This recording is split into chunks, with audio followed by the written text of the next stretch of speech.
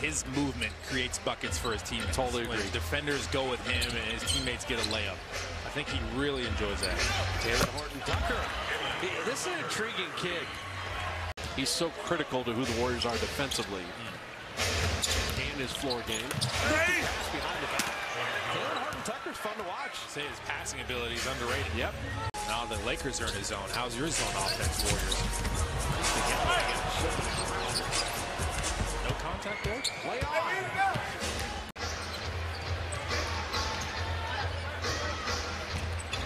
Another.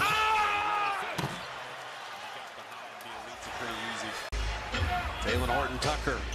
Can he stay in front of him? We just see Wad's a good defender. He went by him with that length, threw the foul, elongated and laid it in. They're really working together well and incorporating the new guys.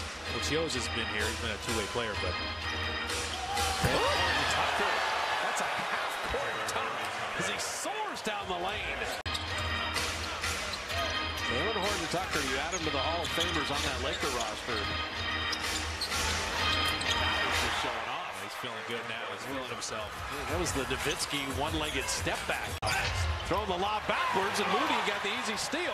Push ahead, Chioza. The quickness and blocked by none. Moses Moody attacking. Dropping it into Galloway. Mulder three. That would have brought the house down a little. Oh, Jordan Bell the block. And the ricochet all the way out to Horton-Tucker. His three is offline, and a big rebound there by Galloway. Get up there and snatch it then. And the same two teams on Tuesday. We'll be back with you on Friday. Good screen as Horton-Tucker got to the rim. That was Rondo setting that back screen, opening it up for him.